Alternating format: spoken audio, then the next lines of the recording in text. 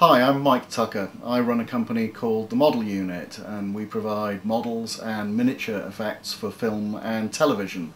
We've been involved with shows like Doctor Who, Red Dwarf and Primeval, but we've also provided big destructive effects, things like the volcano eruption at Krakatoa, a tidal wave destroying Atlantis, and the asteroid that wiped out the dinosaurs. Given the work that we do, it'll probably come as no surprise to learn that I and a large number of my crew are huge fans of Gerry Anderson shows, things like Thunderbirds, Captain Scarlet, Joe 90, Space 1999, and we've all been inspired by the fantastic work of the Century 21 special effects crew led by the late Derek Meddings.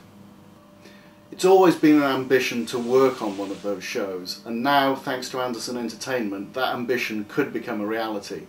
Firestorm is a new Gerry Anderson production, following in the grand tradition of those shows from the past. That means puppets, practical effects, miniatures.